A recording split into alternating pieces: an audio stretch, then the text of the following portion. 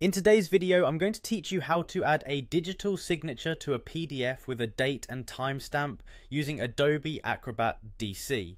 This process will allow you to securely sign your documents with ease, ensuring both authenticity and a time-stamped verification for your records. Let's jump right in and get started.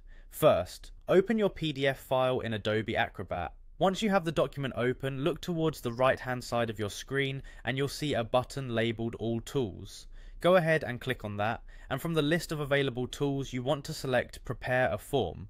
This will take you into a new view where you can make the necessary modifications to your PDF. Once in the Prepare a Form section, click on Create Form. This step will allow you to add the elements needed for the digital signature. Now, you need to locate the Add Form Components section. Here, carefully select Digital Signature from the list and drag and drop it to the desired location on your document.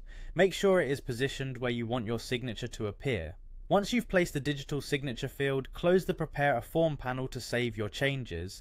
Now that you have created your signature field, it's time to set it up for use. Click on the signature field you just added, and a menu will appear asking you to choose the digital ID you wish to use. Select your preferred ID and click on Continue. Now click on Create to begin crafting your signature. Here you'll have several options to choose from: text, draw, image, or none. For demonstration purposes today, we're going to use the draw option. With draw selected, use your mouse to manually draw out your signature. Once you are satisfied with how it looks, click on Apply to insert it into the document.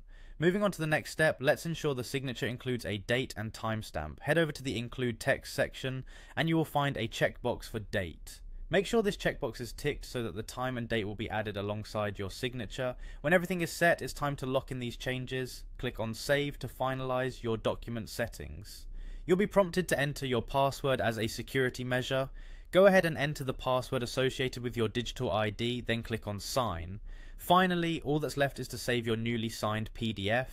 Choose a location on your computer where you want to store your signed file and give it a name you will remember. And there you have it, a digitally signed PDF, complete with a date and timestamp, all set up and ready to go. Thanks for following along. With these steps you should be able to digitally sign any document efficiently and securely.